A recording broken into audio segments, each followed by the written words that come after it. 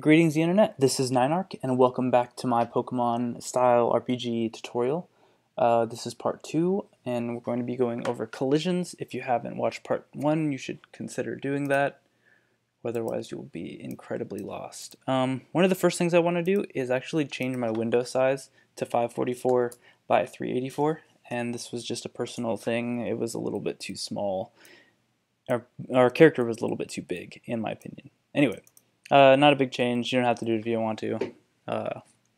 Do whatever you want. Alright, so let's get right into the action. I'm going to create a new object and I'm going to make it a sprite. And this is going to be our wall. So I'm going to resize this to 32 by 32. Fill it up with some bluish color. And I want to make sure that I have the origin point in the top left corner. Cool. Alright, there's one, and I want to introduce you guys to something called families. Families are like a group of objects that you can all put into one kind of container and reference all of them at the same time when you reference its family. So let me create another sprite for the sake of example. I'm going to make this one orange, and I'm going to resize it to 32 by 32. Align top left because it's going to do something weird. Whatever. Align to the top left corner. That's not what I meant to click on. There you go. Alright, so we have two sprites here that are going to be two different walls in this example. So we're going to call them wall 01, and this one's going to be wall 02. And then we want to go down to this folder that says families, right click and add a family, and this dialog box will come up. On the left is all your objects in the game, and on the right is the objects that are inside your family. So let's pick wall 1, put it on there.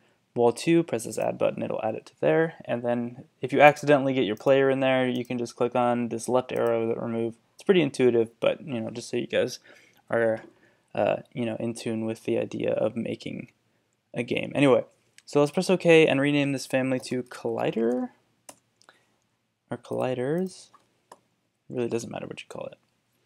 And you can always change it later. So let's stretch this out a little bit and hold down Control. You can copy and move it, and this one put it right here, and we'll hold down Control and do some other stuff.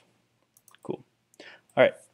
Yeah. So this does nothing, obviously, and just to prove it, in case you wanted to be proved, this does nothing. Our character still moves right through all these walls.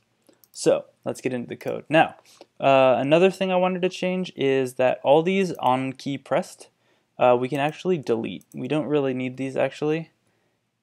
That's not what I asked you to do, Windows 10. So you can delete those completely. Make sure you leave the right arrow is down, etc. code, because that actually works. But as you can see, if I run the code, everything is fine.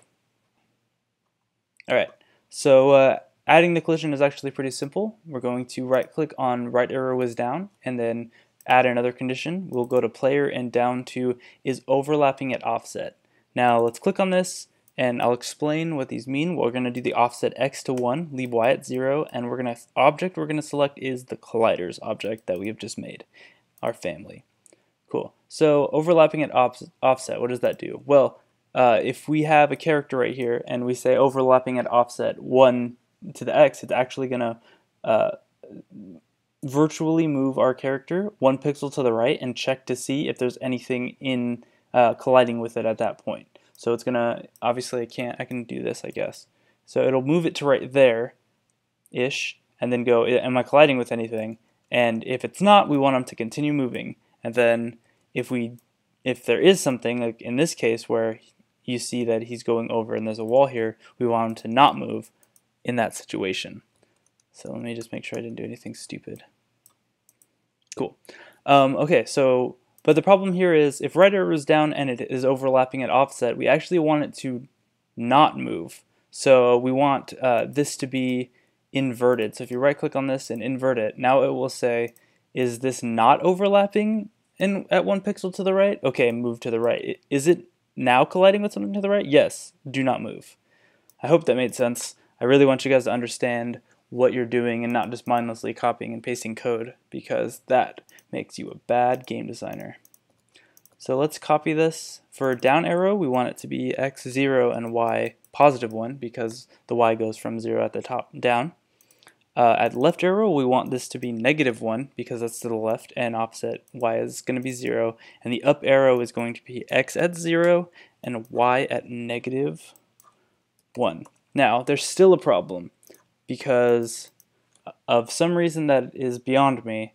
Everything seems to work fine, and if I move him over to this wall and he collides with it, I can keep pressing left and he won't move. But I press up and down and it also doesn't move, which is not what we want at all. We want him to be interacting with the game properly. So what's the problem? Honestly, I don't know exactly, but I do have a way to fix it. I've come up with a couple ways, but this seems to be the simplest and the most easy, I guess. So let's go to set collision polygon over here in the image editor. This is how your character interacts with the world. So even if your box is like this small and your sprite is really big, it's still only going to collide with this box and not actually collide with your character. Just so a quick update on that. But what we want to do is create a 1 pixel border around our entire player character. So let's click this top left corner and add one to the side, and that's going to put us in 1 pixel down to the right. We're going to do y plus 1 here and x minus 1. This one is going to be minus 1 and minus 1 from both the x and the y, and then this one is going to be plus 1x minus 1y. Yeah, and that's basically it. So now when we press play, not that button, this one, you can see our character moves around, he hits this wall, he moves up and down, he stays, and you can see that he also collides with both our walls, even though we only have the reference to the one thing, so we don't have to keep reminding the computer to do things. And my girlfriend is busy. Anyway, yeah, so that's basically it for today. I hope it was simple enough for you guys to understand, and I'm excited to keep going with this series. I'm having a lot of fun. I will continue the platforming series at a later date, probably when I get back from Japan, which I'm going to on Wednesday, which is pretty exciting. But anyway, yeah, I hope you guys learned a lot, and good luck with your games. I will catch you all next time.